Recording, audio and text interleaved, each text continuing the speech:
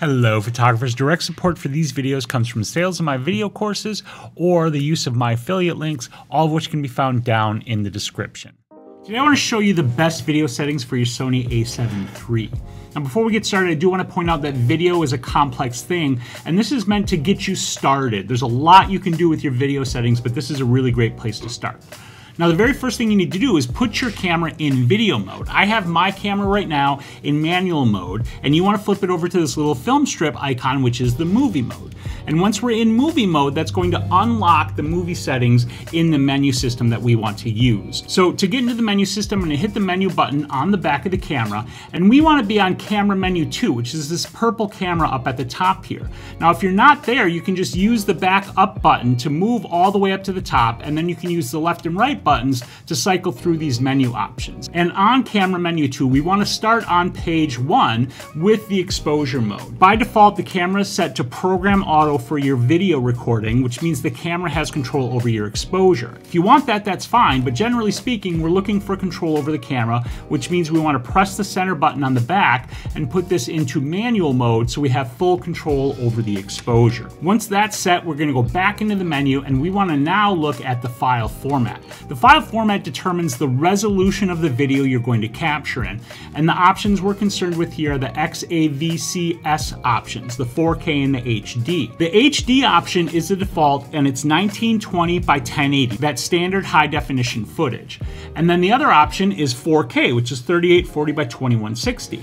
Now you might be thinking, great, I want to record 4K footage, but think about it for a minute. Recording, storing, and editing 4K footage is computationally intense. And if you don't have a device, a computer with the hard drive space and the processing power to handle that 4K footage, you might find yourself in a bit of trouble. So consider that before you jump into recording 4K footage. I typically record in 4K, but I'm going to put it in HD so that you can actually see the menus while I'm changing things.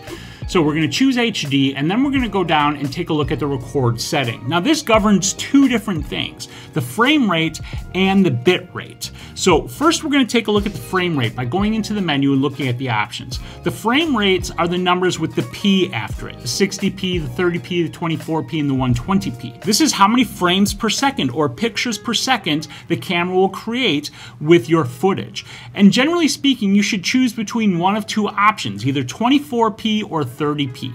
If you want the cinematic look, 24p is the way to go. That is your standard cinema frame rate. And if you don't really care and you just want like the standard YouTube look, then you can go with 30p. Now you notice there's only one 24p, but there's two 30p options. And that's because we have some different bit rates to choose from.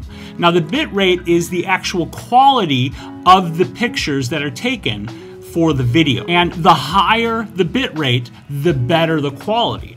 But the caveat to that is the higher the bit rate, the bigger the video file. Just like with 4K, you get great big video files. Well, with higher bit rates, you also get big video files. So this is always a balancing act between the quality you want to get and your ability to manage and edit those video files. So if you want 24p, your only option is 50 megabytes per second. And if you want 30p, then you can choose 16 megabytes per second, which is a lower bit rate, which will give you smaller, more manageable video files. Or if you want that higher quality and can handle it, then the 50 megabytes per second. You can also use 60p, or you have some 120p options for recording slow-mo footage as well. Now we're gonna move on to the next page of the menu, and we're gonna take a look at the AF drive speed. This dictates how quickly the camera refocuses if the subject moves in the scene. Just as I'm moving in the scene, I don't have a camera that refocuses on me, but the Sony A7 can. And if you want it to quickly refocus on your subject, then you're going to want to go into here and change this from normal to fast. Now, after that, we also want to take a look at the tracking sensitivity. And that is something that I like to set to responsive, just to make sure that the camera will recognize the subject moving quicker and focus on it faster. So once we go out of that, we want to take a look at the audio recording. This is by default set to on. If you don't want to record audio with your video, you can turn that off, but I don't recommend doing that. Leave that on. And when recording video, you want to set your audio levels. So you do that here.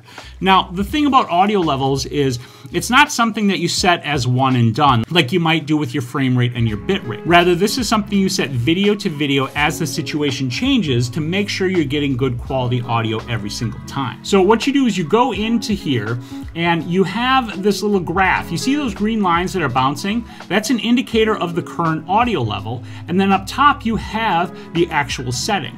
Now you can change that setting by spinning the rear control dial to the left or to the right. And watch what happens when I turn this up all the way.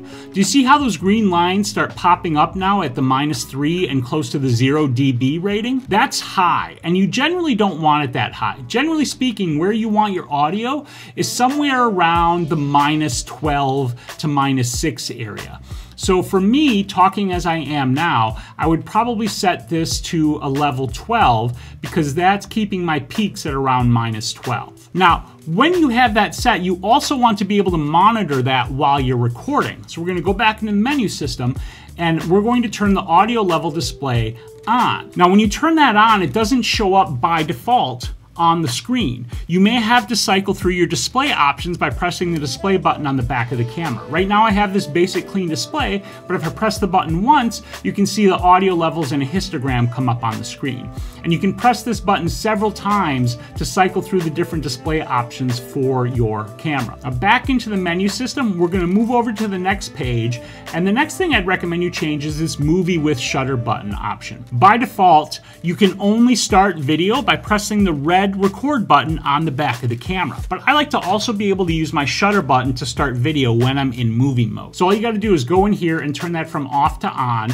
And when you do, you can now use your shutter button to start video as well as the record button on the back of the camera. Over on the next page, I want to point out your steady shot, which is your in-body image stabilization. This is on by default, but it is definitely something you want on when you're recording video, especially if you're hand holding, because that can really help smooth out your footage. And then finally, the last thing I want to mention is custom buttons, because I mentioned you want to change your audio levels for every single video you shoot to make sure that you have good quality audio every single time. Well, going into the menu to that option is kind of a pain in the butt. So what's nice to do is to assign the audio levels to a custom button on the camera. So you can just hit that button when you're in movie mode and go directly to that setting. So if we go over to page 8 of this menu set, we have the custom keys, and we want custom key for video.